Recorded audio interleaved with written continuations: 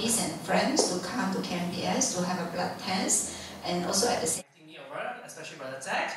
So today's topic is on immune system. The flu is getting to a lot of people here. I guess early this morning I noticed a lot of people having running slow or running nose in a way. So today we're going to talk about immune system. Before I go a bit further, immune system to a lot of people, they are kind of, we call it a little bit, we call it strange. Why? Because when you're having a healthy immune system, you don't know it. If you're not having a good immune system, you also don't know it. When you know it, when you fall sick. That's the point. A lot of people do not know much about the immune system. When only they fall sick, they realize the immune is not so strong. So I'm going to bring you some basic information. What other things that cause you to fall sick? Okay, first thing come first. We all know the World Cup is ended. Okay, I'll bring that a bit earlier. 2016. Actually, the 16 is missing at the very end there because of the projector not seeing the whole slide. So 2016 we have this Olympic, right? So what happened in the Olympic? We all know a lot of athletes, but one thing happened during that year. Maybe you are not so aware of it.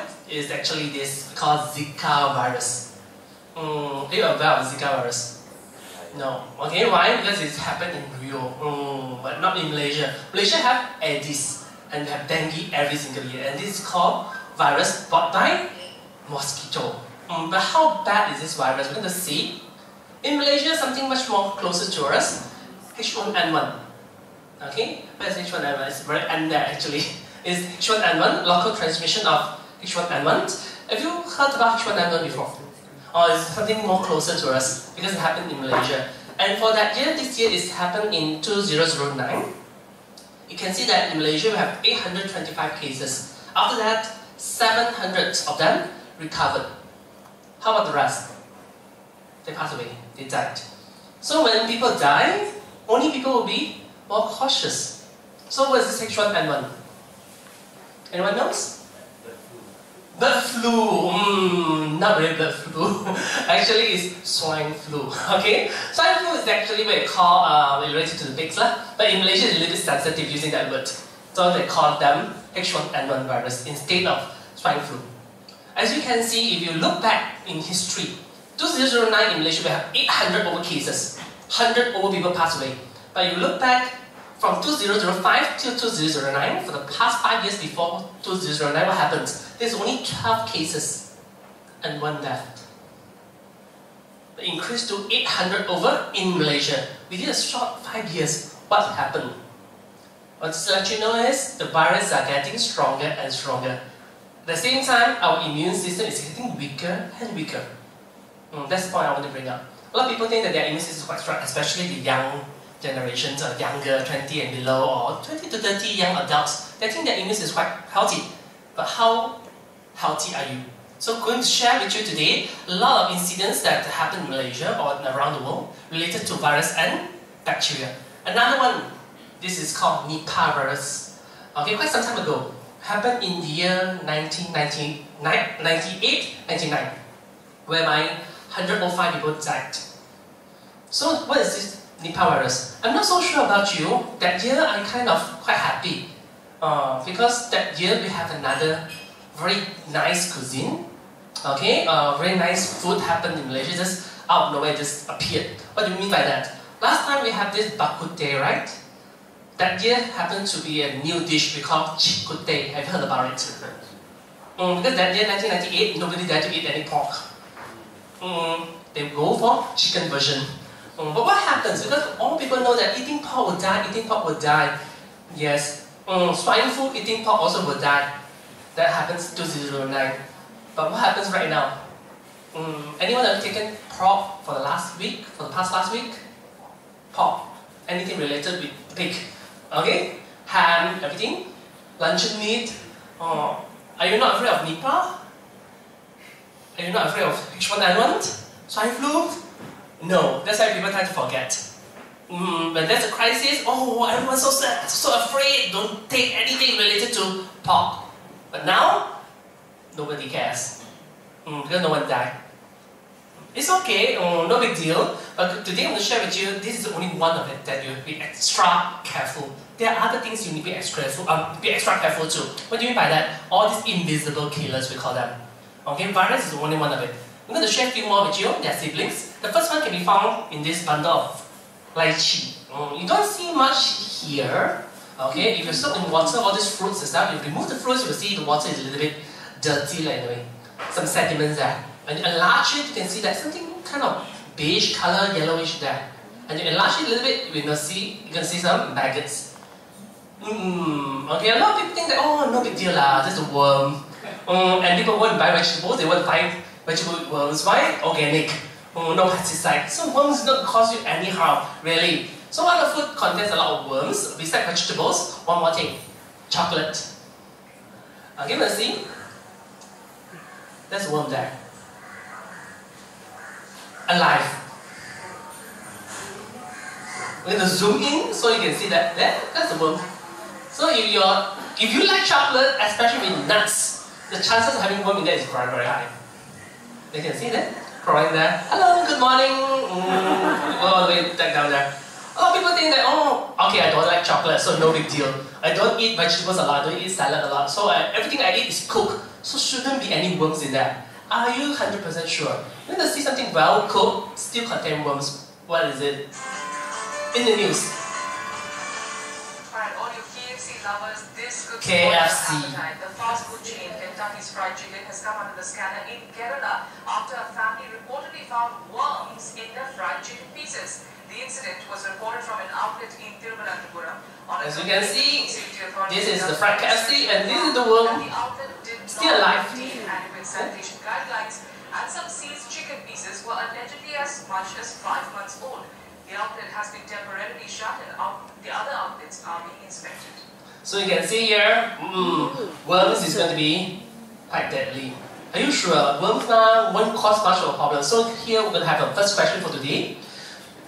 We all dislike worms, and we feel a little bit nauseating the moment we see your food having worms there, right? So my question for today, if you have an apple, and then you have a bite, and then you feel something strange taste in your mouth, then you have a look at the apple again, you'll find worms in there. So my question, how many worms you see will be the most unacceptable? Once you have your bite, you have a bite of the apple, then you notice there are worms in there. So basically, how many worms in there will be the one that is most shocking? One is enough. Okay. Okay, any more than that? Will be more brave, daring? Half. Yes, I prefer that answer. Why? The remaining half is already in your mouth. Okay? So that's the most worst thing happens in your life. So worms, if one goes in your body, it will replicate. It will multiply. Something like this. This is the intestine. This is a colonoscopy. When you scope the colon, you can see that all the colon wall is all filled with worms crawling in there. So go in one and then you have thousands or millions. That's why worms is actually no big deal if only one. But multiply in the body is a different case altogether. You can see the whole walls of the intestines are filled with worms. And then people start asking, Charles, yeah, I can see that the worms are very irritating, okay? So, what is normal happened? Will it cause me any disease or we're going to die from that? Not really, because worm will not have that strong effect on killing you on the spot. But it will grow. Just like humans, we eat our food, it will grow in height, in weight, right? Worm also will grow. So if a worm happens inside your stomach, living there, how big can it grow? How long, how big? No idea, right? I'll give you another example. This is the worm that can grow in the stomach. The length of it is roughly around chopstick length. Okay? This is the ringworm there, this is the head. Hello, is it? I'm big now. From a tiny one, tiny small one, you ingest me, now I'm being a big worm already. This is how I'm going to go. So you feel your stomach, your colon tickling sensation, there might be some worms in there, moving around. Okay? Will not cause much harms. Okay? If it's inside your colon, inside your intestine, why? Because you have a lot of food there. So the worm just grow in size. You're having a pet in your colon, that's all. Okay? It will not cause you much harm. But if the worm crawl to different part of the body, that is a different story altogether. Why? Because inside the stomach, inside the colon, you have a lot of food that you eat, a lot of nutrients in there, so it's okay. No big deal. If you cross somewhere else, it's a different case. It can grow all the way up to your eyeballs, and you will have a problem we call trichinosis, a parasite infection of the eyeball, something like this. See? Doctor is pulling the worm from the eyeball. See? The ringworm is quite long anyway. If you don't pull it out, the whole worm will eat your eyeball, so you have no eyeball left. Okay? See? Doctor is pulling it. Quite long. Okay? So next time you notice that how come wherever I see there's a lot of clouds, white clouds floating here and there. It might not be white clouds. It might be a worm crawling in front of the eyeball. Okay, you might not even notice that. Okay? And if you go a bit higher, what else? The brain. Okay, can actually eat out your whole brain. Because worms are alive. They need to eat to stay alive. So whatever you have for them is good lah. If you have food. No food, they will eat your own body. They eat up your whole brain. In a way. And brain is the best part that worms like most. There's a lot of nutrients, a lot of blood flow. And actually, worms can really grow in your brain. Okay, this is only a picture. I'm going to show you another video by a surgeon. He showed me the video as he operated on Rosemary's brain, carefully working. At first, doctor thought she's having a brain tumor. The human body to work next to the brainstem. Here's the lump. At this point, it still looks like a brain tumor. So a brain tumor. So we're just opening up inside the And then the unexpected. When the doctor cut it open, Tumor instead of worm. it's actually a worm inside there. He grabs the worm. There's a worm. Gently tugs it out of Rosemary's brain. It's still alive. You don't hear him on the tape, but Nikaji actually chuckles. which I'm sure corrects. Okay, so the first one is worm. So some people already feel like, okay, right? Of course, worm itself will not cause much damage. It's still visible, very tiny, it's still visible, but if it goes to different part of the body, it can cause a lot of damages. As you can see here, it goes to the brain, can eat out the whole brain, you'll be brainless. Okay, the second in line is yeast. Okay, yeast is another kind of, we call it invisible killer. You cannot see with your own eyes, it happens everywhere. Especially if the area is moist and damp. We call it, you have a lot of yeast. We call it fungus. Yeast is the word that we use for making our bread. We put yeast in there. The same category like fungus. And what are the causes, what are the diseases that this fungus causes? First thing is athlete's foot. In Chinese we call Hong Kong gut. The honky foot, we call it that way. Why is honky? It's very simple. Because honky, if you know someone from Hong Kong, they actually, you can see that they are very diligent, and they are very hardworking. One person like 2 jobs, 3 jobs, and every day they are actually on the street walking, non-stop, and they are wearing shoes.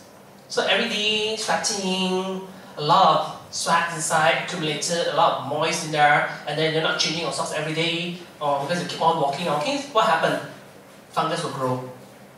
And when the fungus grow, whatever you notice after that is not pleasant. Why? Athlete's foot are renowned for the stench. The word stench, because it's very smelly. Worse than durian, worse than salty fish if you don't like it. If you like it, it's a different story altogether. The smell is really, really horrible. But the itch is even worse. Okay? So this will not cause you any harm. You just cause you would be losing all your friends. People will not get close to you. Because the moment they get close to you, they already notice that a very peculiar smell coming out from your body. Okay? Then another one is called ringworm. This one also very itchy. White spots in the body when you sweat. The moment you sweat, you feel very itchy. Is ringworm. Ringworm is kind of fungus infection too. And for ladies, we have this candida albicans infection. Is around the cervical area. So you have a lot, ladies have a lot of this we call discharge. That is very smelly, sometimes very itchy. Sometimes you don't even want to let people know that you're having that. Why? Because when you have the stain on your underwear, so it's very hard to remove. Okay, this we call candida albicans infections of the cervical part. These 3 diseases will not cause much harm. This is a little bit of skin, we call it irritation most of the time. A little bit discomfort most of the time. Okay, will not cause much harm, but Candida albicans is a little bit serious. Why? Once ladies get it, if they get pregnant, the baby will be affected. Okay, can cause abortion too. So this is a bit more serious. But more serious is this, the third one, they call bacteria. I think most of you know what is bacteria all about. And bacteria is very deadly. For example, this is we call Komodo dragon, the biggest lizard in the world. You can find it in Java Island, Indonesia. Okay, so it's very similar to the Malaysian lizard, but ours one is very small. Okay, very small. The other one is very big, and they are the most deadliest creatures in the world. One single bite from this animal, you definitely will die. But when we open the mouth of the Komodo dragon, what do you notice? One bite from this reptile, you will die. But if you try to look closely, when we open the mouth of the Komodo dragon, what do you notice is missing? Yes, no teeth. We know tiger, when they bite you, will die, right? Because the teeth, wow, so long. Sink in, all the blood comes out, right? Or crocodile, a lot of small teeth, or they tear you into pieces. But the Komodo dragon without any teeth, just like a grandma without the teeth, start chewing on your leg. Do you notice anything? You don't feel pain, okay? You feel very funny sensation, right? How can a reptile without any teeth bite you and you will die? No idea, right? Yeah, a lot of bacteria, a lot of poison. No poison because they are not snakes. They don't have poisons. Okay? They have one thing we call saliva. Their saliva contains more than 50 types of disease-causing bacteria. So it's very deadly. It's not really the bite that deadly, it's saliva that hits you. Why? Because a lot of germs in there. And this germ go into your body, it will just multiply. And how this Komodo dragon increase the bacteria in their mouth, they eat a lot of this because crops, that bodies, all these things, to increase the bacteria. So one tiny, not really bad lah, they just kiss you lah. Okay? Friends kiss you, also you have a lot of germs in your body already. And can be very deadly. So Malaysian version of lizard, not so deadly, but it's not good too. Usually you find your lizards near the dustbin. Okay? A lot of decomposing, and you can see a lot of lizard there. Because why? Because they like a lot of bacteria. Because their asset is their weapon to kill. It's their saliva. Okay? And how bad, we call it, bacteria can cause. Okay, I think all of you heard about tuberculosis, we call TB. This disease last time, no cure. Once you get it, you definitely die. Okay, according to the history of TB itself, in the European country, once you get it, because the last time they don't know whether it's TB or not, no matter what, they notice or suspect you having something like this. Okay, we call coughing until you cough out a lot of blood. Okay, we saw a lot of Chinese drama, right? If the character suddenly use the handkerchief and cover and then see some blood stain there, you know that the character will die soon. No cure for that. Yeah, that's all we know last time. So if you are suspected of having TB last time in European country, they have to burn your whole corpse. Okay? Incinerate. Why? Because of the germs. And they believe last time because of superficial type of thinking, they believe that it's not due to bacteria, it's due to vampire. They bite you, so drain out all your blood. So people who die of tuberculosis, you notice that they're actually very thin. From very big side become thin, only skin and bones left, and no blood in the body. And that's why they suspect it's vampire last time. It's actually a bacterial infection. And until now, it still have a lot of bacterial infection in Malaysia. For example, this happened in year 2009. Okay, this is the date up there, you can see. Okay, in Malacca, 434 students went to a waterfall, swam, come back, all fall sick. Why? Bacterial infection. What they have, we call it meningococcal meningitis. It's actually infection of the brain because of bacteria. And one of them died. Okay, age 24 years old. Very young. What they did?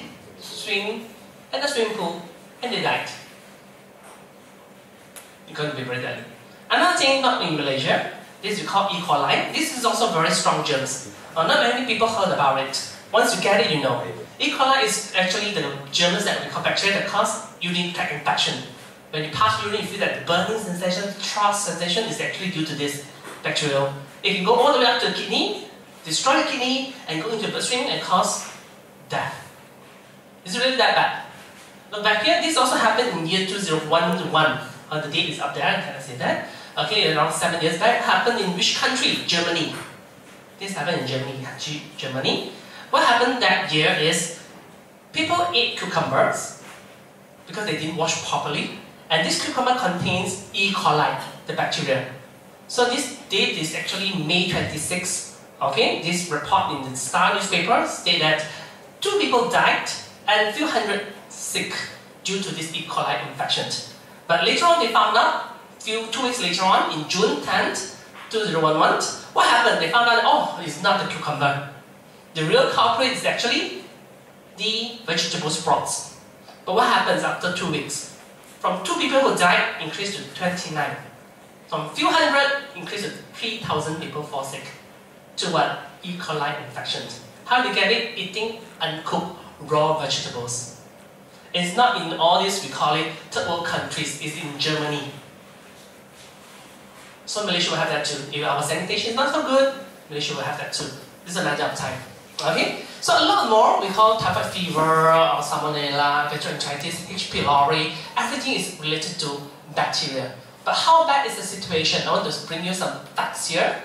This happened in Malaysia. These are top 10 reasons of death in our Malaysian hospital. All these years is more or less the same. You can see that the first is cardiovascular disease, heart attack, and then cancer is there, but we have septicemia. So number 1, septicemia, and then number 2 become number 1, 206, and then 2010 is the same thing too. So you can see that septicemia is something that you have to be extra careful. Because in Malaysia hospital, a lot of people die of septicemia. So what is actually septicemia? Anyone knows? No idea. If you go to hospital, you be extra careful, you might die from this. Okay? You might not die from the original disease you're having, but you might die from septicemia. Septicemia is actually secondary infection. Have you heard about that? You go for operation, the wound didn't heal good, germs go in, the whole body full of germs, and you die. That's called septicemia. And these people who are going to get it easily are these 3 categories. The first category are people who are taking immune suppressing drug. If you go for organ transplant, doctor will give you a drug to suppress your immune, basically make you no more immune system. So you are very, we call it fragile, prone towards infection. Once you get bacterial infection, you die from the septicemia. Second version is those are very weak immune system, the elderly and the children. That's the reason why the elderly and children are not encouraged to go to hospital. Because hospital have a lot of germs. If I have TB, I'm not so sure where I go. I go to hospital. And what I do? Call in front of the doctor and see, doctor, do I have TB? And the germs start to spread. If you are an adult, your immune system is strong, no big deal.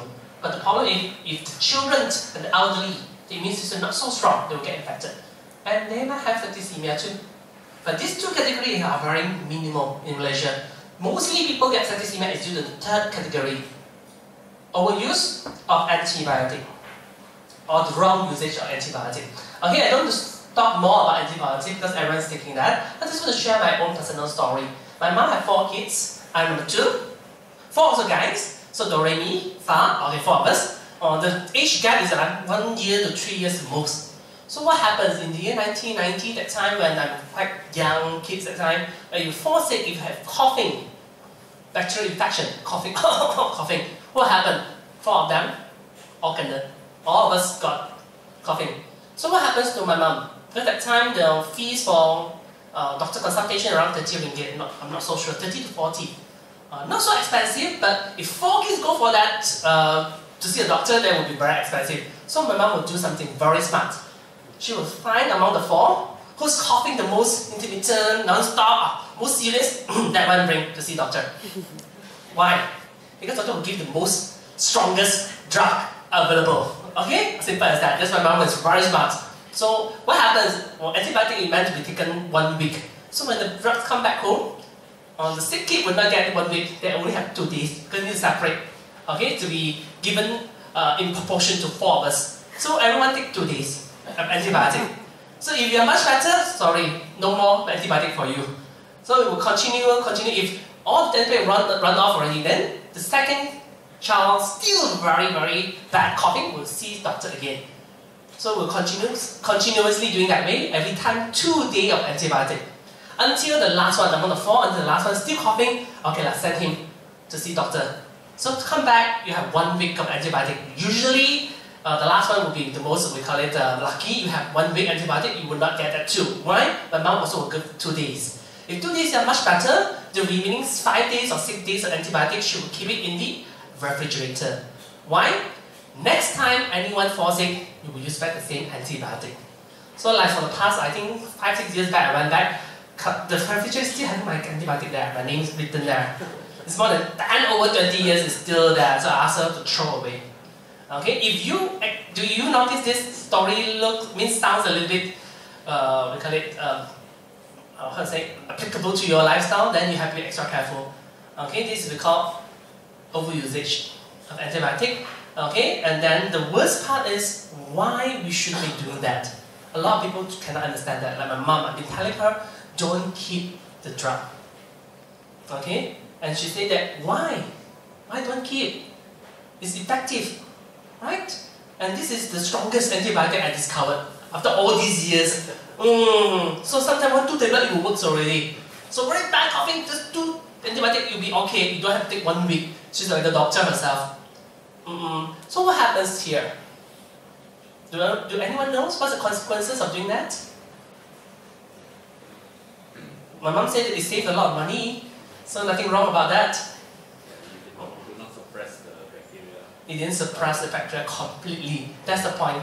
Basically, when you're having bacteria in your body, you will not fall sick on the spot. For example, I'm having TB with me. I start coughing. You get the bacteria, you won't escape even the back. That story, Barbara Chan at the back, you still get the bacteria I'm having. But the point is, you will not fall sick on the spot because only 1 or 2 germs enter your body. You will not fall sick. You need to grow. It's like the worms will grow. From feel to be 20, 30, then you feel not much. Then become hundreds over, few hundreds, then you feel a little bit discomfort. 1,000 over, 10 of thousands, then you fall sick. So when you start to take antibiotic, you will have to kill. From 10,000 drop to few thousand. Then you feel much better. Second day, few thousand drop to few hundred. You feel much, much better. Then you take a little bit more, from few hundred to 20, 30 left. Then you feel that, no symptoms and feel uncured. You felt that you are cured, but you still have some germs in your body. And the problem lies there. Why? If you do not kill it, eradicate it completely, these germs will grow back. When it grows back, the same antibiotic will not work anymore. So what happens? You develop a superbug. No antibiotic can kill it, then you have septicemia. Why? Because bacteria will keep on growing and growing in the body, and no drugs will work. So you notice at your home, your mom is still keeping your antibiotic for the past few years, throw it away. Okay, if you want to start on antibiotic, you have to finish the whole course. If not, don't take at all. Simple as that. Okay? Then the last thing on the share is the virus. I share quite a lot of different invisible killer, and viruses are the most deadly. Because virus can kill you within days. TB, you can see in the last few years, start coughing until you cough all the blood, only you die. A virus can kill you within a few days. Heard about SARS before? 2 days you die. SARS. Dengue, due to Aedes, every year Malaysians die from this disease. Just mosquito bite and you die. What else? AIDS, herpes, hepatitis B and C that cause cancer. And then one more thing. A lot of people didn't even know that virus can cause cancer. For example, Epstein-Barr virus can cause nasopharyngeal cancer. HPV can cause cervical cancer. Human papilloma virus. But a lot of people telling me, Charles, I can go for vaccine, right? Do you know what's vaccine all about? Anyone go for vaccine? Hepatitis B vaccination. Hepatitis B. 1, 2, 3, 4, 5, 6. So the rest? I'm strong enough, I don't care. Right? For ladies, HPV vaccination. 1. If you are 16, you get it free from the government. Okay? 2. So the rest, I don't bother. But first thing comes first, I'm not going to say something bad about vaccination, but do you know what is vaccination? It's the virus itself. Okay? The doctor will actually use the virus, same virus that causes the disease, to weaken it. Okay? So they will inject the weakened virus into your body. hopefully your immune system will be strong enough to produce antibody. If your body are not strong enough, what happens? You get the disease. Simple as that. So before you go for vaccination, you must ensure your immune system are strong enough first. Okay, that's the reason why when you're having flu, fever, not feeling well, don't go for vaccination. Because the immune system is already weak, and then inject a virus in, even though weakened, you cannot deal with it, then you get sick, you get the disease. There are cases like that. So vaccination is a prevention thing only when your immune system are strong enough. So in the end, still come back to your immune system. So I talk a lot about the germs, virus, bacteria, parasites, okay, to scare you. It's not really that bad. If really that bad, everyone should be dying right now, right? Why is still alive? We're still so strong right now because our immune system are very good. Okay, our immune system are very unique. Our immune system are separated in two lines of defense. That means two ways of protecting our body. We call the first line and the second line. The first line is very simple. It's our skin. Skin is actually our immune system. It protects from all these germs getting into our body. That's why hygiene is very important. Second, we call the mucous membrane. Anything around our guts, from our mouth to the anus. Okay, because you eat a lot of food, a lot of germs in there, right? If your digestive system have a lot of we call it mucus, it will protect you. That's the reason why we need to increase, we call it probiotic in our body. Have you taken yogurt before? Nowadays, like a craze, people like a lot of yogurt ice cream. Because why? Because a lot of probiotic in there, they help you protect your gut. And second thing, the most important thing about first line of defense is actually hygiene. So I'm going to see a news here. The country this season, including right here in Miami Valley, we've already had 2 flu-related deaths.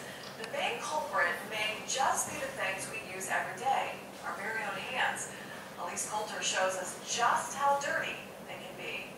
During the winter months, one of our biggest problems is bacteria and viruses and all types of diseases which are spread by improper or inadequate hand washing. Words of wisdom from Bill Morton, the director for the Dayton Montgomery County Health Department. A lot of times when people go to the bathroom, they'll walk over to the sink, they'll splash some water on their hands and grab a towel and dry it. That's accomplished absolutely nothing. Okay, so have you done that?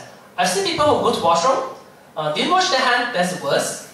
But there are those who actually go to the sink, turn it on the tap, splash some water, and dry it.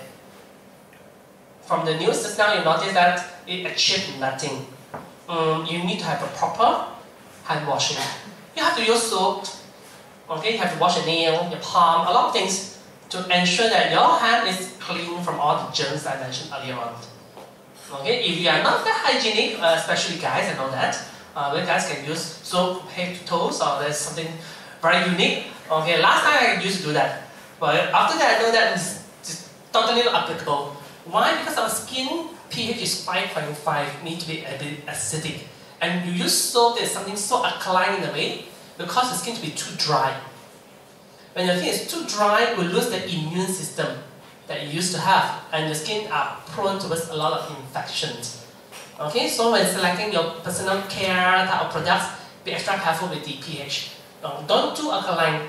7 still acceptable, 8 also okay, 9, 10, 11 not good for your skin. The skin needs to be a little bit acidic to kill the germs. Okay, then one more thing, if the first line you are not that hygiene in a way, if germs enter your body, then it depends on your second line of defense. It's all in your blood. This is something very important. So for those who go for a blood test, you will see that our blood actually contains a lot of red blood cells that make the blood red in color, but at the same time have a lot of white blood cells. How come our blood is not white color? Because the amount of white blood cells is very little. You can see that in comparison, okay, one cubit of the blood itself contains 5 to 6 million of red blood cells, but 5 to 10,000 of white blood cells only. So you have very little white blood cells in the bloodstream circulating. But this little amount of white blood cells are very, very important. And they have a lot of different versions. Red blood cell, 1 type. White blood cell, at least 5 types. And each type are different in terms of their look and their function. Why? Because I mentioned to you earlier on, there are a lot of invisible killers, right? They have parasites, they have bacteria, they have virus. So different type of white blood cells attack different germs. That's why we must have all of them working in a synergistic way. So how does it work? I have an animation for you. It's quite funny. Very cute kind of animation. You're going to see here. So this is our bone marrow. Our bone marrow will produce a lot of stem cells. These stem cells can be converted into red blood cells, the red color one, to bring oxygen. And at the same time, it can be converted into white blood cells, our immune system. And there are a lot of different types. At least 5 types here. They've shown 4 types of white blood cells. And the function is very unique. For example, they have the big one. Okay, this big one. Okay, we call it monocytes. Neutrophils, they have a lot in the bloodstream in comparison with the rest. So what they do, this is like police on patrol. They patrol in our bloodstream and see is there any germs. If got germs, they will just attack and eat out the germs in the way. Very simple.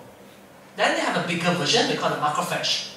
This is like Rambo. Have you seen the movie Rambo? Rambo, they work alone.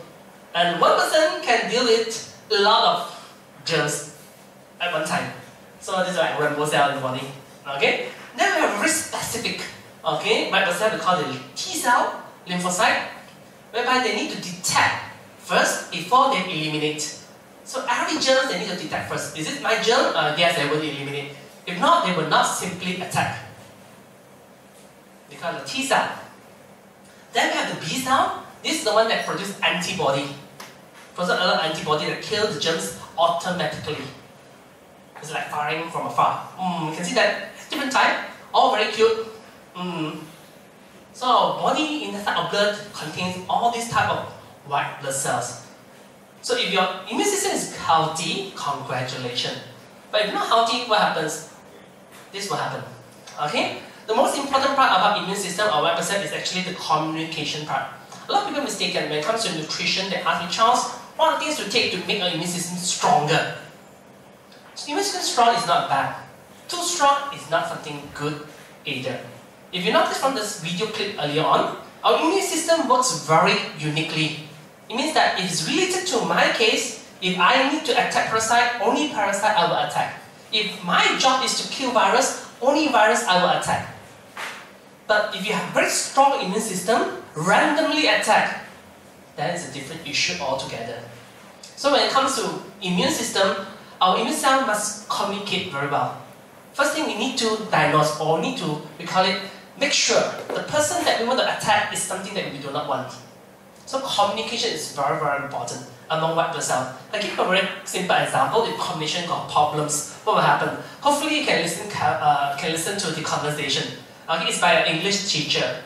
Local English can be very difficult for foreigners.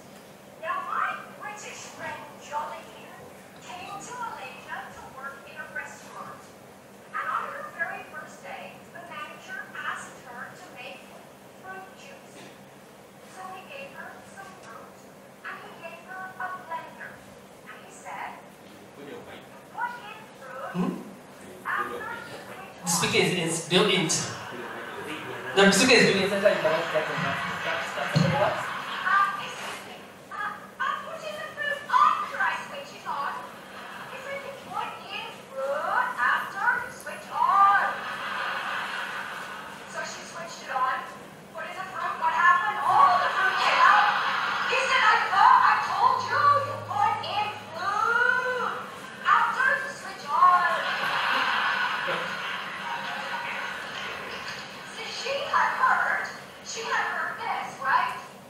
It would have been a little clearer if he had said, put in the fruit, after that, you switch it on. You see, sometimes one single word can change the whole meaning, right? Okay, so this is about the bikes and so loud all of a sudden. So it's a very typical example of miscommunication. So our body has this type of problems almost every day. What do I mean by that?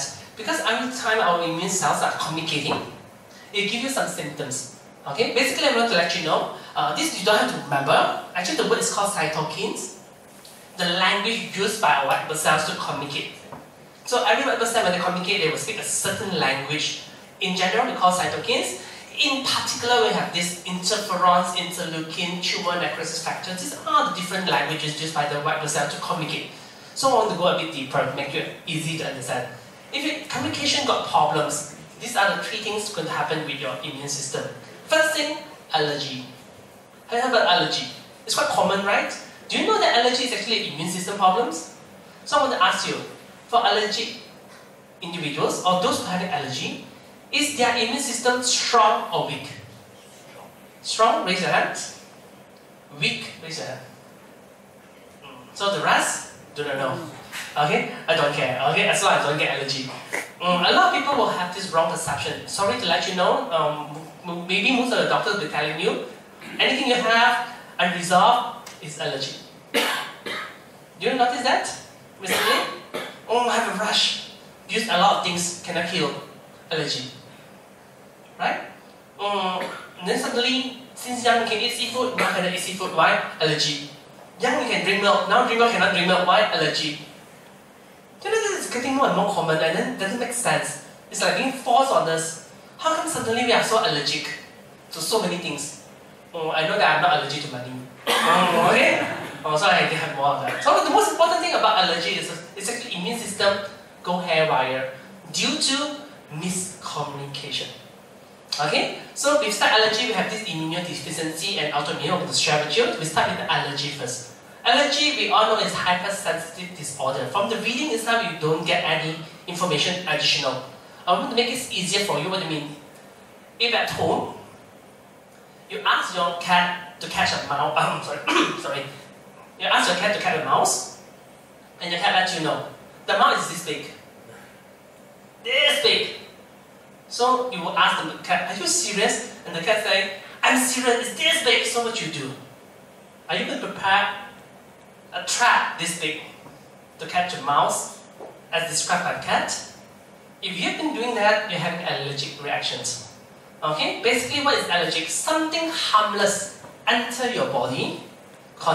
Remember, harmless enter your body. Your body do not know what it is. I don't care. Okay? Go and attack it. It's not causing any harm. Go and attack it. It's foreign. Something that I don't want. Go and attack it. You have allergic reaction. You are overdoing something. Overdoing it. This is called allergy. Okay? And allergy is not inherited. Sorry to let you know. It's not inherited.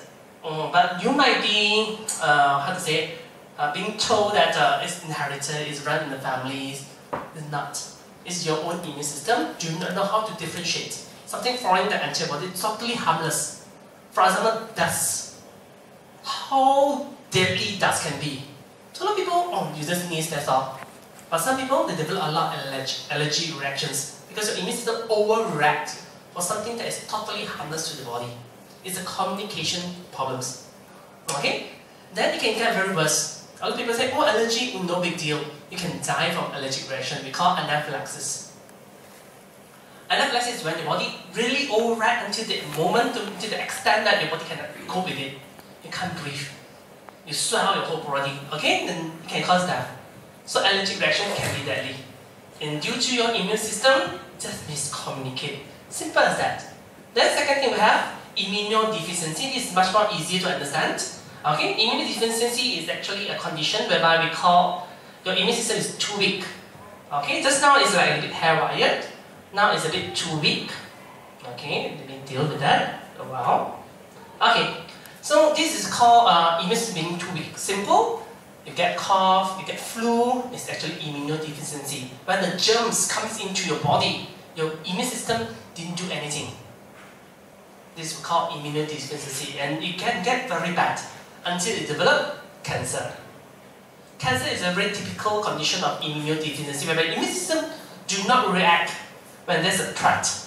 You have a lot of cancer cells in the body, and then spreading throughout the whole body, damaging the whole body. Your immune system is not doing anything at all.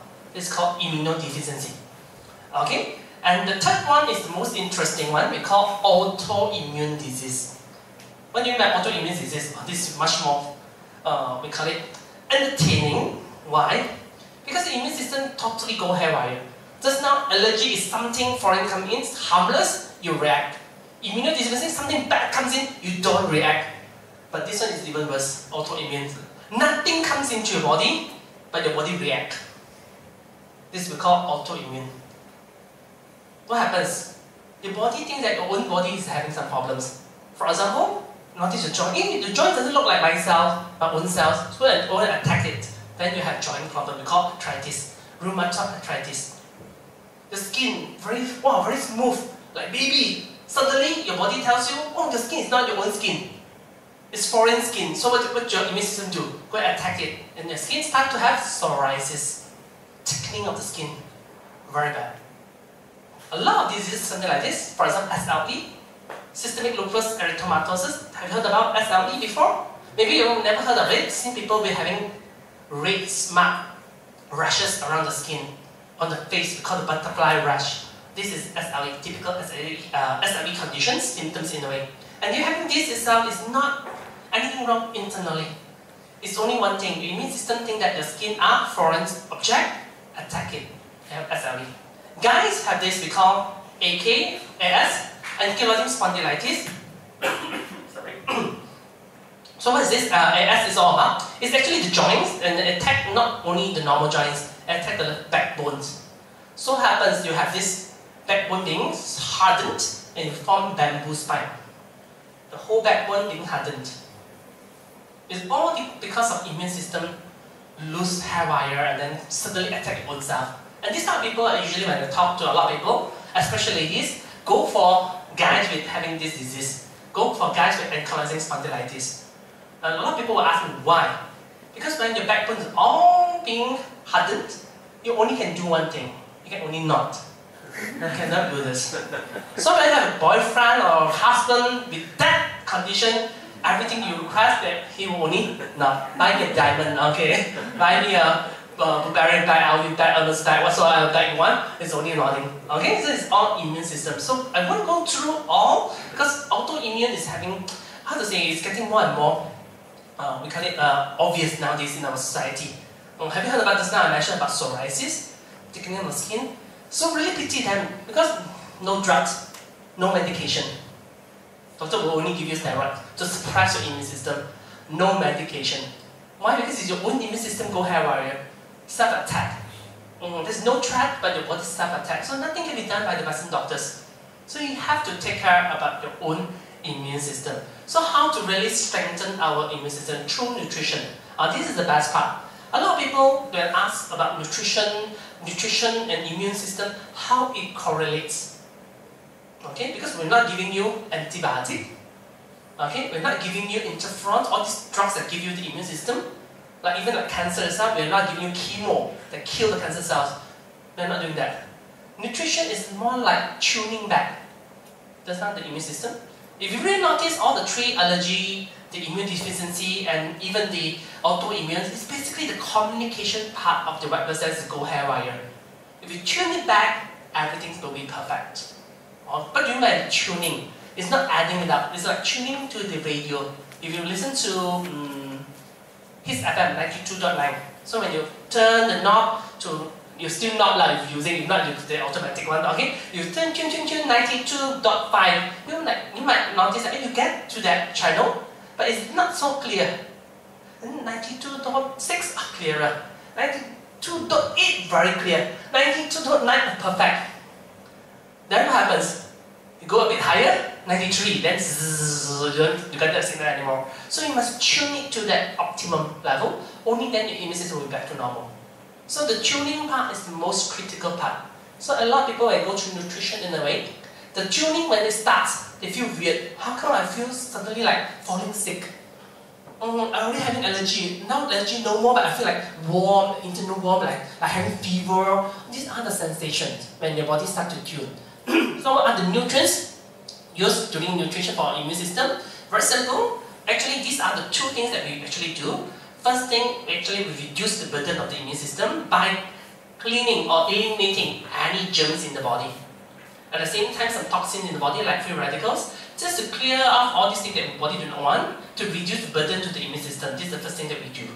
Second thing, this is the most important one. First thing, increase the communication, improve the communication within the white blood cells. So the immune system will work very, very diligently, at the same time, appropriately. Second thing, the production of white blood cell. So these basically are the four things that we do, separate into two categories. One is reduce the burden for the immune system. Second, increase the immunity function. These are the two things that we do. So what are the nutrients are very popular in these two? I guess a lot of people will know about vitamin C lah.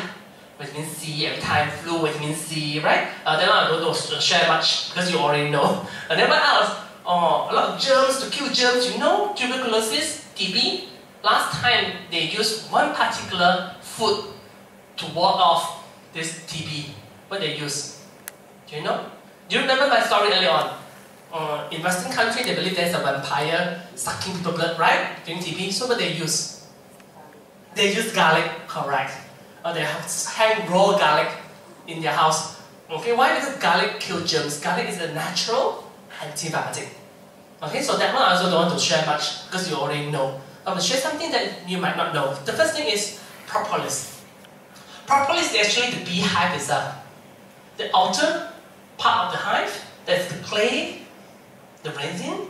Okay, what doctors did before, scientists did before is they put the dead mouse inside the beehive and see. Usually something already dead will start to decompose. But what happened? After they open up the beehive and notice the rat become a mummy rat. What happened here? Because the bee actually encapsulates the whole rat with propolis and no germs are found inside the rat, so it will not decompose. Okay, so propolis is a very strong antibiotic but natural, just like garlic. Okay, so you can see that a lot of studies have been done, but it's not so clear here because a lot of studies have been done. They have the antibacterial property of propolis in a way. So you can try propolis to kill germs together with garlic. It's a very effective natural antibiotic. Okay, that is the first one. Second thing, reducing burden on body. Killing germs is very simple. These two will do. Garlic, propolis, vitamin C, these are the very basic things that can kill germs in the body. Very good. You're having flu, having coughing, is very good. Second thing, reduce the burden on the body. We're talking about free radicals. These are the toxins like from radiation from the computer, from the sunlight, too much stress, body produces a lot of toxins, we call it free radicals, and this will damage your immune system. Just to clear it off, you need a lot of antioxidants. To make it simple, is the green tea you heard about. Matcha, have you heard about matcha? People drink less green tea now, because matcha is like 50 to 100 times higher antioxidant compared to green tea. I mean matcha is higher, so matcha is much better version. And then red wine, have you heard about people drinking red wine for health? That's why red wine is so good, because it contains a lot of antioxidants. If you are not so keen on matcha or red wine, what you can take different type of vegetables and fruit that's rich in different colors. Okay, like mangosteen is purple. Okay, purple, is it purple? The skin is purple, the flesh is white. A lot of people tell me, oh, when I ask them to eat purple, oh, they go for mangosteen. I say, mangosteen is purple, man? Yeah, it's purple. The one you eat is purple. Yeah, it's purple. No lah, the flesh is white, the skin, the ring is purple. Except you eat the ring together, it's a different case. Okay, white is actually very minimal. You must find those very bright colors, okay, of fruits like pomegranate, like our Chinese dragon fruit. The purple one, not the white one, is very strong in colors. The brighter, the more brilliant the color, better, stronger antioxidants. Again, go for local fruits if possible. Because papaya is good, beta-carotene, because of the yellowish orange color is that. It's beta-carotene, it's very good. Durian! yellow, very bright. Yes, yellow, very bright, something, right? So durian does contain, sincerely, even the green, the chlorophyll from the plant is also antioxidants. Durian has that too, but has a lot of other things like you might not want. Okay? It's okay lah. I think durian season is here, so people are so keen on durian. But people don't go for durian for antioxidants because you can see the flesh is not that bright in colors, quite dull. You must find fruits that are very bright in colors. Okay, that is good. Antioxidants. It prevents cells from turning into cancer cell. Protect our cell in a way. So that's why it's very important. Okay, so killing the germs and protect our cells are the basic things you can do. Then we go a bit deeper. Before that, we're going to see some of the fruits that I mentioned earlier on that you can try. Actually, if you really want to know more about antioxidants, you can check on their ability. We call the ORAC value. The stronger the ORAC, the stronger the antioxidants. You can see that mostly it's all the berry at the top. Okay, you have the acai berry, wild blackberry, wild blueberry, elderberry, red raspberry. All these berries are very strong. Okay. Then in our Asian country, you can go for goji. Goji also very strong. Goji is also very strong. Okay, antioxidants. So all these things are very bright in colors, are very strong antioxidants. Good for health. Okay, protect ourselves from turning into cancer cells. Then second part, this is much more important, about communicating. How immune cells communicate, and then the amount of white blood cells we produce. You can look here, omega-3. Omega-3 coming from fish oil is also very important because study has shown, nutrition has shown that fish oil that contains omega-3 can improve cell recognition. That means this fish oil, this omega-3 will attach to the surface of the cell so it can differentiate between normal cells and cancer cells. It helps a lot. So omega is a daily nutrient you should be taking every day. Later on you can ask me about your cooking oil later on because I know a lot of people having some questions already about cooking oil. Later on you can ask me, good oil is essential for our health. Okay, one of the reasons why it helps on the surface of the cell, helps our immune cells to differentiate between normal cells and abnormal cells. It's very important. Then another thing that you might not heard of is ace-mannan. Ace-mannan is actually a very important nutrient whereby it helps our immune cells to communicate. Remember the interferon, tumor necrosis factor, interleukins, the language that our white blood cells speak is actually can be improved by this ingredient called ace-mannan. Where can you find it? Aloe vera. Okay, aloe vera contains ace-mannan. It's a kind of sugar found in aloe vera that produces this communication in our white blood cells. Okay, a lot of studies, of course it's not so clear. Another study is done also ace-mannan using aloe vera. Okay, it works against viral infection in animal and human. Works so well on communication. So I really like aloe vera because of the ace-mannan. And then besides ace-mannan, another one that is very popular right now is beta-glucan. A lot of people taking a lot of oats nowadays, and they don't promote as oats, they promote beta-glucan. In Mandarin, beta-补聚糖. Have you heard any strikes, any on your memory? If you go to pharmacy, you see a lot of oats selling this already. Beta-glucan. Beta-glucan is very similar to the ace-mannan I mentioned earlier. It's a kind of sugar found in wheat, found in a lot of barley in a way, whereby this beta-glucan same is also help our immune cells to communicate. A lot of study has been done, including Harvard Medical School or National Cancer Institute, to see how effective it is in helping our immune cells to communicate. It works very, very well. So where can we find beta-glucan? Ace-mannan you can find in aloe vera. Beta-glucan you can find in a Chinese herb, very popular, we call Lindsay Ganoderma. Okay, that's the reason why Lindsay has been used in all immune system related type of diseases. Because it strengthens the immune system, strengthens the way our immune system cells communicate. This is the Lindsay. Okay? And then in the bit northern part of Asia, we call Siberia, they have chaga, C-H-A-G-A. It's a kind of a fungus too, something like Lindsay. Lindsay is a fungus. But this chaga is also a fungus. So it's like a burnt charcoal sticking on the birch tree, we call it.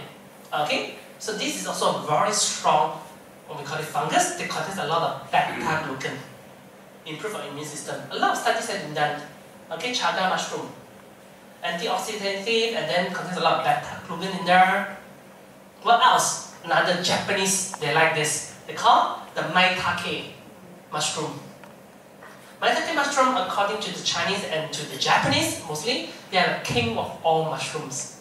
Why? Because it contains a lot of beta-glucan.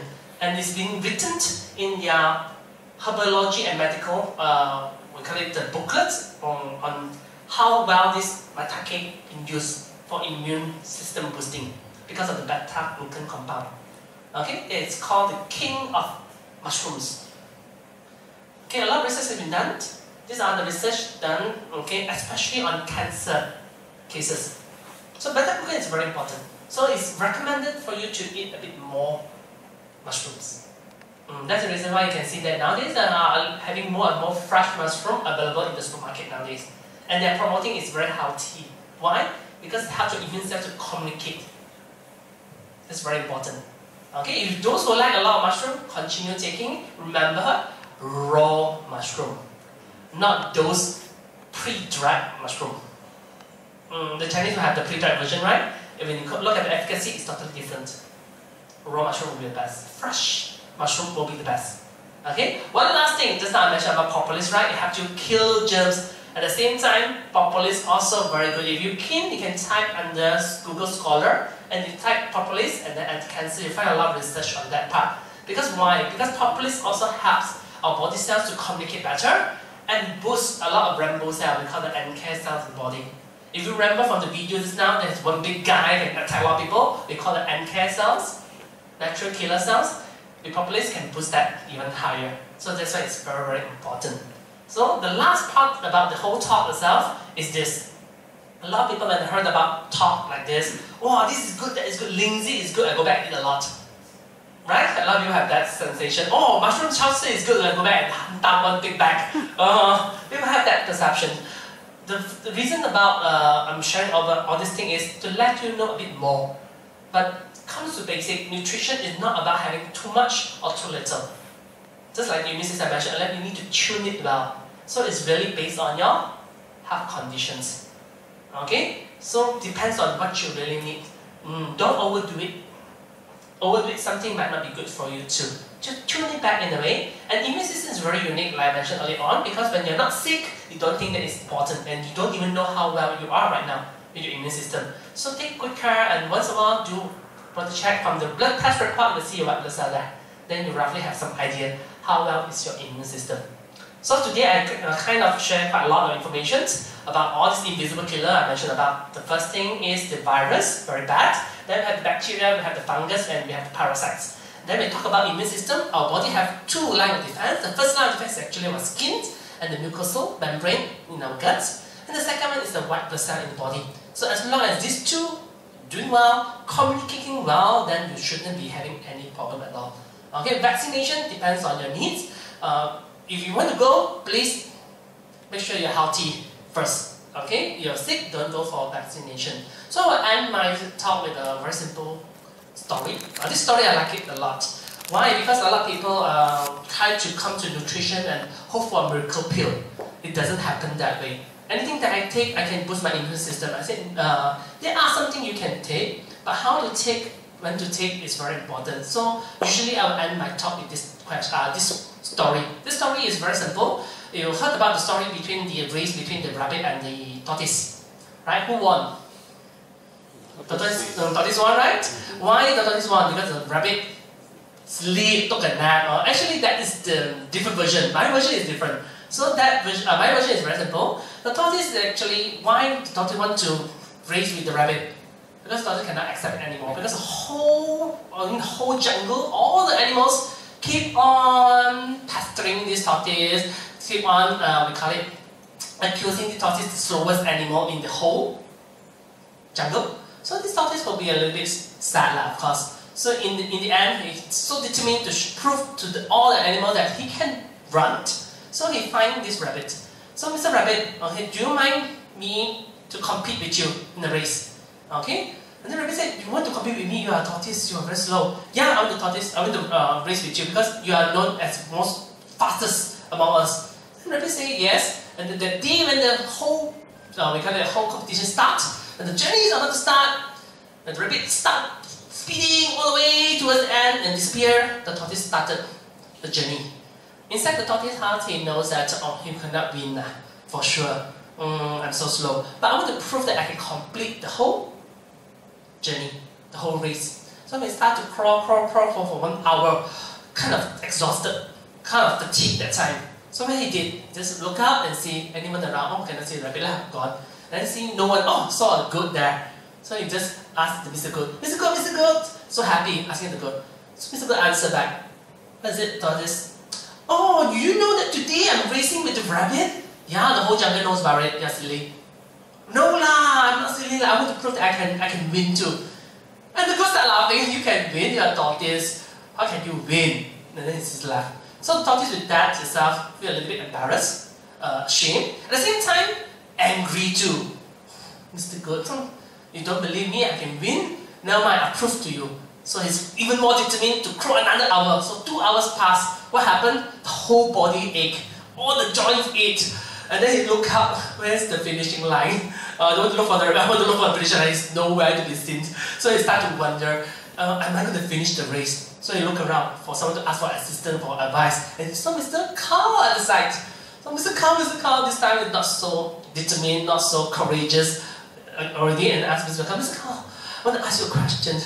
What is it, tortoise? You see that I'm panting already, I've been running for 2 hours. Yeah, I know that today you are racing with the rabbit, right? Yes. So what do you want to know? I want to know, Mr. Cow, do you think that I can finish the race? Then the cow asked the tortoise, how long have you been running? I've been running for 2 hours, you know, until my whole body ache. So where did you start? And then the tortoise turned back, from there. So what the cow didn't say a single word, walked to that beginning line and walked back. And then asked the tortoise, do you see what I did to you? And showed to you earlier on? So this kind of not getting the point. So can you let me know what happened? Why you walk there and walk back? You used 2 hours to walk from there to here. I used less than 5 seconds to walk from here to there and back to here. With that speed, do you think you can finish the whole race? And the truth sinks. And the tortoise felt that it's impossible for him to finish the whole race, and he started to cry. And he started crying, then he overheard the voice from above. Tortoise. He thought it's an angel. And then he looked up, is that an angel? Is the angel going to help me here? I said, where's you, angel? I cannot see you. I said, tortoise, why are you stopping? Well, I'm stopping because the cow being so truthful, saying that I'm so slow, and the goat laughed at me lah. That's why I want to stop, or I want to continue the race. I said, who said that you are very slow? Then he started to look up, and the sound a bit more similar to another type of animal. And then, is it you? Yeah, you're the angel. I said, well, I'm not angel. So what are you? What are you? Then, actually, I've been on your back for so long. So what are you? I'm the escargot on top of your back. So why are you staying up there? I've been standing up here for months already. So it's just that notice that you're not so happy. So I just provide some advice lah. So what advice you can provide me? You're even slower than me, right? What advice you can provide me? No. You are very fast in a way. Are you sure or not? Yeah, I'm very sure you're very fast. So how long have you been on my back? A few months already. So you know lah, from the first moment I speed up, when you see that rabbit speed up and I start crawling for 2 hours. Yes, I noticed that. So tell me frankly, escargot, am I really that slow? And escargot told him something very, very unique. Do you know what, tortoise? The moment you step up for the race itself, I'm sitting on top of the back, it's like I'm driving a Ferrari. You are very fast. So you are not slow at all. Just continue, you can win it. With that itself, the tortoise continue, and then he won. Okay? Well, that's my version of the story, but no big deal because no one clapping. Okay? It's no big deal because the story I want to share with you. That story is very unique to me. It's a way of me telling people about nutrition. Some people, your body is different. Your health level is different. Some people are very fast when they are dealing with their health. They do some minor changes in their lifestyle and diet, boom, they see a lot of results already. Or they might be the rabbit. Okay, do some minor changes, they are very good. But some people are like tortoise, okay? You have to accept that. You might be a bit slow, not seeing much, but the most important thing is ask the right person.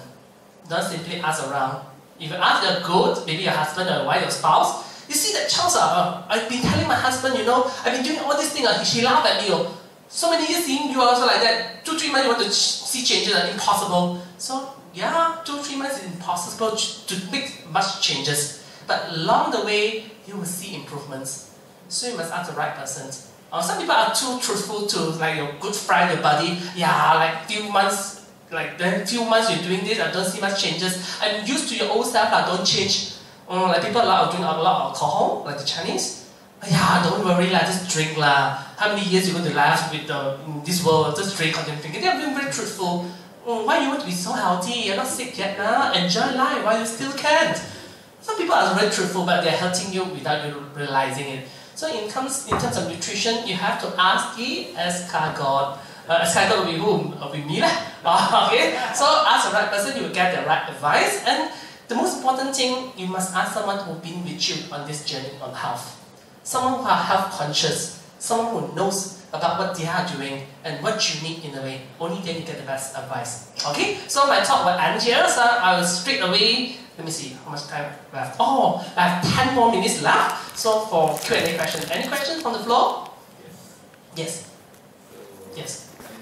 I'm sure that if you go to any one of our houses, you see a different type of things. So it comes to the vitamin C, calcium, garlic. I think most of us keep a lot of these. Okay. But usually you go to the pharmacy says, this one is good for your health, Yes. and then try to consume it, and after a while you decided not good enough, you change another type, another type, right? Versus multivitamins, right? So I know people are lazy. When you go to a pharmacy, say take one tablet of multivitamins, it will last you the whole day. Yes. Okay. So what is your advice on that? Okay, so I separate into two questions. First is about individual nutrients, which is the best. How do you know that it works? The second one is taking multivitamins. Is it really work? Okay, so first thing I want to know, any pharmacists here? No, because you mentioned about pharmacy, I need to ask first. No, I can be very straightforward. If you felt offended, okay, it's not my intent. It's not my real intention. Okay, so what happens first thing when you go to a pharmacy to look for a supplement? Actually, you look for the wrong person. Because pharmacy, they don't study nutrition. To make it very simple, the stuff you can look at fish oil, vitamin B complex, or vitamin C, they have a variety there. So when you ask them which is the best, they will show you this one. Why? Commission is the highest. Simple as that. Right? Because they don't even know which one is good, because they're selling all the other brands. Yeah, they don't study nutrition, to them it's the same. When vitamin C, synthetic or natural, it's the same. It's the ascorbic acid. So basically, first thing, we don't go to pharmacy, look for individual nutrients, and it's very simple. The question that you need to ask a pharmacist or even a nutritionist is, how long I need to take this nutrient to see improvement, and how to measure that improvement. It's very important. It's like doctor prescribing medication. You need to come back to see the doctor, because the doctor needs to assess you whether the medication is effective or not. Same with nutrition. It takes a bit longer, like I said, because it's not drug, but you will see some improvement along the way. And that practitioner should be able to advise you. If you're on this nutrient, what are the sensations going to be like, and then how you're going to see improvement, and what is going to be good for you in the end. So these are the questions we need to be asking. So how long you need to be taking that product, and how to measure improvement, whether it's effective for you. Okay? The second question is about multivitamins and minerals. Then we have to look into different types of supplements. Supplements, they have different function. The most basic is called fundamental nutrients. It's like multivitamins and minerals. You can see multivitamins in the market, or a protein powder, a protein shake. They have all the nutrients in there. This is called fundamental nutrients. What do you mean by that? It means that when you're taking this, you're not eating much of the food, it's still okay. It will give you fundamental nutrients. So you will not have any nutrient deficiency type of diseases, but it doesn't mean that you have sufficient nutrient. Because they have all the nutrients at the most minimal amount. The most minimal amount. Might not the amount that you really need in a way. So like I said, for those who are lazy, multivitamins, it sounds very easy, applicable, but it's not the best way. Because you don't even know what you need. You're just taking abundance of everything in a very minimal amount, hoping that it works. So if you're perfectly healthy, taking that, no problem. Fundamental. If you're having some health issue, fundamental nutrients will not help much. Just a very good example, vitamin C. 60 mg is the one required by RDA. 60 mg, what it does? Prevent you from having scurvy. You brush your teeth, you don't bleed. If you have a flu, you need 1,000. So 60 and there's so much of difference. And one more thing, if you're a smoker, one cigarette is already 60 gone. So it really depends on your needs, on what you are taking. That's why vitamin C, they have the high dose, 5,000, 1,000, 2,000. They have the 60 version. Depends on your needs. Okay, a lot of people think, then I take more lah. I don't care. I don't have any problem. I take 1,000. I take 5,000. it will cause kidney stone. Nutrient too much, your body need to excrete it out because this is water soluble. If you're not using that much, you don't take that much, it will cause harm to your body. Okay, so fundamental nutrients works for those who are already healthy, health conscious, no problem. Having some health issue, fundamental nutrients will not give you much effects. And a lot of my clients, when I go to their home, I was so shocked, whole cupboard filled with supplements. And supplements are not meant to be kept in the cupboard. Okay, they are meant to be taken. So you know that if you take 3 months, you're being prescribed for 3 months, if it works until this level, 3 months don't see, fine, just shift to another one. It means that the nutrients is not giving that result that you're looking for. Okay? And then whatever left is either you pass to someone else or let it expire, throw away. Just don't keep it. Okay? That's it? Okay. Any more questions? How bad is cholesterol? What's it? How bad is cholesterol? How is cholesterol is not bad, first thing comes first. Cholesterol is generated by our own body. And if you don't have cholesterol, you don't have male and female hormones. So you will not have ladies, you will not have gentlemen. All look like the same, all everything, everyone is aqua, okay? So in between. So you need cholesterol in our body. Its problem is a lot of people mistaken. Just looking at the amount of cholesterol they consume, they've forgotten the amount their body produce. This is very important. To strike that balance, the first thing you need to look at the cholesterol level from blood test. There are 5 readings. Total cholesterol, good one, you call HDL, and then the bad LDL, and then the triglyceride, the oil in the bloodstream, and the last one is the ratio, total cholesterol over HDL. So if you do not know all the reading, look for the last one, the ratio. If the ratio is below 5, then the blood vessel is quite clean. No need to worry. Okay? But a lot of people are so concerned about cholesterol is the LDL one. Because LDL one is not related to your diet. You're not eating any oil at all, your LDL will not drop. Okay, so like my god sister, total cholesterol is 7, LDL is around 4. So very high. So she starved herself, almost died. Okay, no lah. 1 month plus 2 months plus, and go and check, recheck again, no drop at all. Not a little bit. It's still 4 point something, total cholesterol is almost 7 point something. And then she need to be on medication. And I told her, not necessary. I told her not necessary. Why? Because it's your body producing too much bad cholesterol. Then she said that, Charles Loh, why are you telling things that I do not know what you're talking about? Everyone are talking cholesterol are very bad. And now you are telling me my cholesterol is 7 over, no big deal. It sounds so contradicting. So I told her, you need to see LDL production, this bad cholesterol is not really that bad. Okay? For you all to understand, I try to make it as simple as possible. Okay? But if you really cannot understand, then it's okay. Just accept this is a different language I'm talking. Okay, maybe talking French. If you can accept, it's a good thing for you. LDL. My liver produces one LDL. This LDL to carry cholesterol to the brain. If it goes to the brain, resolve. A liver don't have to produce anymore. But with the same LDL, I produce one from the liver, go halfway in the heart area, congested, or maybe accident, get clots there, too much of free radicals. So what happens? The brain didn't receive the cholesterol. The brain will send signal to the liver, hey, my cholesterol didn't arrive. So what the liver do? Thus, the liver produces the second LDL to send cholesterol all the way and get blocked same area. The brain also didn't receive it. So the liver produces the third, the fourth, the fifth. That's why LDL keep on increasing. And in the end, everything clogs. And we blame LDL. LDL clogs our blood vessel. LDL are not meant to clog our blood vessel. It's only LDL matched with the bad free radicals, the toxin in the body that oxidize the LDL, become sticky. Only then it clogs. So your resolution is not reducing LDL. It's clearing of body of the free radicals. Okay? No free radical, no oxidation, blood circulation will be good. LDL the body do not need to produce that much LDL. Get the point? Okay? It's very simple, just like your oil. You buy fresh from the supermarket, it's very liquid. Okay, and then when you take it in like extra virgin olive oil, it's like watery, it's not sticky, right? But when you cook it, what will happen? It becomes sticky. This is called oxidation. Now LDL originally would be like your extra virgin olive oil, very smooth, very watery in a way. But when you mix with free radicals, toxin, you smoke a lot of stress, drink a lot of alcohol, it becomes sticky. When it becomes sticky, it gets stuck, it didn't reach to the destination, your body has to keep on producing more and more LDL, and that's the bad case. Okay? Question? Yes. Uric acid. Uric acid. Yeah, because I think Yes. one time I had a lot of like soya bean or tofu or Yes. mushroom.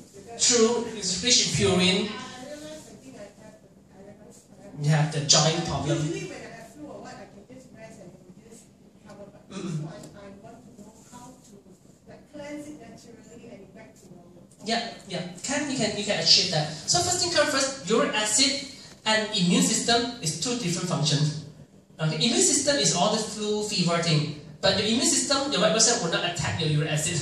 Uric acid is produced by the body. So uric acid is more like a circulation problem. Everyone who have uric acid, you will not have zero. It's just that uric acid tend to store at the joints more, forming gout, forming the pain, discomfort in a way. It's just the cleansing part is not so good. And maybe from the food intake, too much of uric acid. The one you mentioned is high in purine, the mushroom you mentioned, soya, all these things. Okay, at the same time, all the red meat, all the internal organs, all the seafood also contain high in uric acid too. When you consume too much, your body cannot excrete it out, get sedimented at the joints, only then you have problems. So it's more about eating less, this is one thing. But the more important is cleansing. And that cleansing is actually about the kidney. All uric acid is passed through your urine itself. So your kidney function must be good. In order for the kidney function to be good, your heart and blood circulation must be very good too. Why? Because kidney is just a filter. It filters your blood. And the flow of the blood is actually from your heart. If your heart circulation not so good, then you have problem at the same time too. So for your case right now, we don't focus on uric acid. Why? Because if you're taking lesser, you still have sedimentation here, it will not resolve. You need to focus on blood circulation. To make sure your blood is not so thick, because a lot of people think that blood being thick is only cholesterol. Not only that, your sugar can make your blood thick. Uric acid can make your blood thick. A lot of things can make your blood thick. And when the blood is very thick, the flow will be slower. Just like a bottle of soy sauce and a bottle of ketchup. Soy sauce can flow very easily from the bottle. But ketchup, being too thick, viscosity too high, is very hard for it to flow. And it will get sedimented. So to make sure your blood is not so thick, there are a lot of things to do. Within the blood test, right, can go through that. Yeah, then you go through that. If uric acid only one, then you focus on uric acid. Uric acid needs something very alkaline would do. The name is uric acid. To neutralize it, you need something alkaline. Alkaline is actually in nutrition, it's all the minerals. Yes, all the minerals coming from what? Vegetables. Okay, vitamins coming from most of the fruits that we consume, minerals coming from vegetables. But the right type combination, then will be much better. You have to dissolve the acid and you can pass through your urine in a way. So that is actually a different system from the body, the circulation. So you have to wait until the results. Yeah, then you know better what is actually the one that causing your blood to be so thick. Some people is actually too much of dead cells. That means your body is not regenerating a lot of new blood. You have a lot of old blood. Your blood also very thick. Like maroon color people. Some people when they take the blood out, it's not red, it's like maroon color. The blood is also very thick because of a lot of dead cells in there. Blood regeneration too slow. And that also will cause problems too for the blood circulation type of symptoms. So what would be like encourage blood circulation or like thick, thick right vessels? Yes. The opposite of thick is what? Thin. Less intake, less reduced viscosity. Drinking water itself is not the right way. Drinking water is not right. Drinking water is only 50%. You need to have the 50%. For example, if you're having diarrhea, lack of water, very dry, and then no water, doctor will give you what? Doctor will gonna give you water. Doctor will give you salt. Yes, salt is all the minerals I mentioned earlier on. Because only salt water can help you retain water in the body. That's why you need minerals. Just drinking plain water will not help. Another very good analogy is when you're walking on the beach. You notice that when you walk on the beach, when your feet touch the sea water, what will happen? After a while, wrinkles, right? A lot of people do not understand what happened that way. if you compare water, the sea has more water or my body has more water? The sea has more water, right? But why my water still drain out from my body to the sea?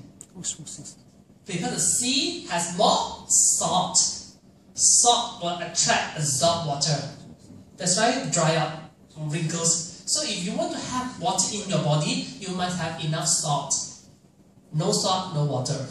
Okay, just drinking plain water, you just go to washroom, pass more urine, that's all. You will not get back the water into your bloodstream. So that's why you need a lot of minerals. But of course, it's not like just jamming on, go back and table by table of salt, you start eating, okay? That's not the way. Just give you an idea. You must find the right balance, what you really need. Okay, if you want to have more water in your bloodstream, you need to have salt. No salt, your body cannot retain the water. Is it also because every time when I have blood donation, it's flow very slow? Yeah, it's very thick, man. So it's not flowing out. It's not flowing out. Okay, that's actually contribute to the overall your body. But of course, through this like this, I cannot say for sure. If you have a report, it will be much easier. We need to see what are the things that is contributing to the thickness of the blood itself. If it's sugar, then you have different way to tackle the sugar. If uric acid, you have different way to tackle the uric acid. Okay? Yeah. Question?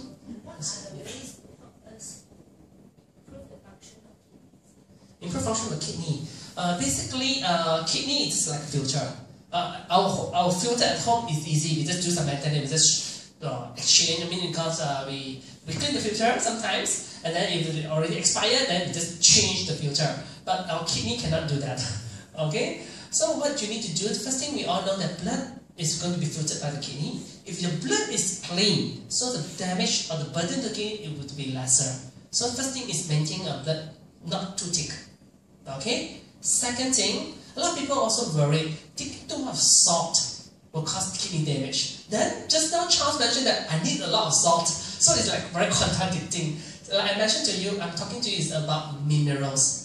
The salt you're taking is only sodium chloride, the white salt. There's only 2 minerals in there. If you only take these two will accumulate too much in the body and that will cause problems. If you're taking a variety of minerals, a variety of salt, that's a different story. That's why I mentioned to you, I'm not taking you, I think take salt, I'm taking vegetables. Vegetables will have all the minerals, the magnesium, the natrium, sodium, potassium, chloride, fluoride, everything in there, that is a different case.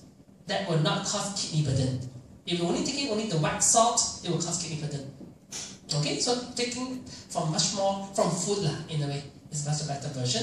And water intake is definitely important. And the last thing, kidney to protect kidney is your blood pressure. Okay, because blood pressure damages the kidney very badly.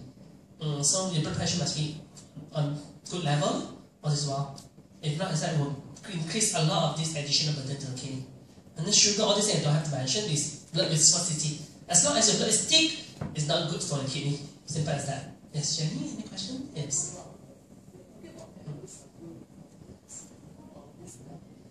Lemon. In terms of antioxidants, if lemon itself, you take the skin of the lemon for the yellow, then it's okay. But you're taking only the juice, is not much itself. And lemon, yeah. Lemon juice. Since Jenny, I think that it's very common. A lot of people having this wrong perception. Lemon is very healthy, so everyday lemon juice or 2 slices of lemon in the water. Like lemon is like, we call it the ambrosia of health. That means take that, you'll be very healthy. No such thing. First thing comes first. Okay? No such thing. And I want to share another thing. Then you have the idea. Oat. I really cannot understand. When people fall sick, they will have to take a lot of oats. Breakfast oat, lunch, dinner, all oats. It's like, the moment you're sick, you take oat, you'll be healthy again. I do not know why, where it comes from, that concept. I know oat is okay. It helps to lower a little bit cholesterol, contains a little bit beta-glucan. But it's no such thing that when you're sick, you take oat, you'll be healthy. A lot of people say, I'm sick, so I eat oat. What's the correlation? Okay, why you need to take oat? Not much nutrients in oat. Oat is more like our rice. So no big deal. Same thing. You're taking rice, taking oat, it's the same thing. It's just that a lot of people feel that I'm taking oat, I'm healthier. I'm supposed to get healthy when I take oat. Same applies to lemon. Okay? First thing, lemon is not locally produced. It's from overseas. So when they start to deliver the lemon over, the vitamin C, the nutrients there start to deteriorate or diminish slowly. So when you reach Malaysia, then it's sent to the supermarket, then you have to wait until 99 per piece, only you buy, so most of the nutrients are all gone. True. Just because of you all, lemon is getting more and more expensive. It used to be only 99 cents, it's like now it's reaching 2 ringgit. One double the amount, because people are like, oh, go on the bandwagon and start eating lemons. No big deal about lemons. It's just a fruit. Just a fruit. Antioxidant level is not really that high. Okay, so if you want to just add into water to give you the extra boost of taste, it's okay. But don't expect too much by a slice or a lemon a day. Not much. Not much. Okay? It's not a bad thing, but it doesn't give you that much of a benefits as claimed. Okay? Yes. Because lemon is actually not a local. Yes. Lime is a local. Would you think that lime will be better than lemon? Yeah. In terms of nutrition, yes. In terms of taste, it's different. Nutrition lime will be better than lemon. Yes, yes, yes. It will be better. Because everyone feels that the moon, I mean the grass on the other side is greener, the moon is bigger overseas, because all this news is coming from overseas. Yes. Not many people do research on local fruits. That's the reason. And our local research, actually, what happens? Human beings are like that. When you have something locally, you don't feel proud of it. From overseas, you don't think it's very hard to get, then you feel that it's much better. Yeah. With the seeds, Yes. you know that lemon water, people taking in the seed is similar to alkaline water. So, I mean, what is what do you see? People talk about alkaline water improves their health. Is it a truth to do that? Okay, true. When talk about this topic itself can drag on for hours. Okay, I try to shorten it as much as possible. Alkaline water, there are few types of alkaline water in the market. Firstly, the most common one is the mineral water. It's the mineral water. It contains all the minerals they take from the underground water. A lot of minerals. Okay, the calcium, potassium, all these things. This is called alkaline water. It's very good for health. Because that is the thing that we want. The minerals. And these minerals have alkaline property. Just like I mentioned to the sister earlier on. If you have uric acid, you need alkaline, you can take vegetables. This type of mineral water, it will help. And then there are another type of alkaline water whereby it's using electrolysis. That means they use electric to separate the water, H2O water molecule, to separate to OH negative and H plus positive. H plus is acidic water, OH negative is alkaline water. So you have a machine that separates the water into two, so you can the tube drain out, the acidic you don't drink, alkaline you drink. This is called alkaline water too. And this version is not that healthy. Why? A lot of people are so shocked already. You might be having that machine at home. Okay? So, because what happens here? Because the H2O is a stable molecule. The water is stable that way. But you use electric to break it into two. So this OH negative and H plus got a charge, electric charge there. So it's not stable.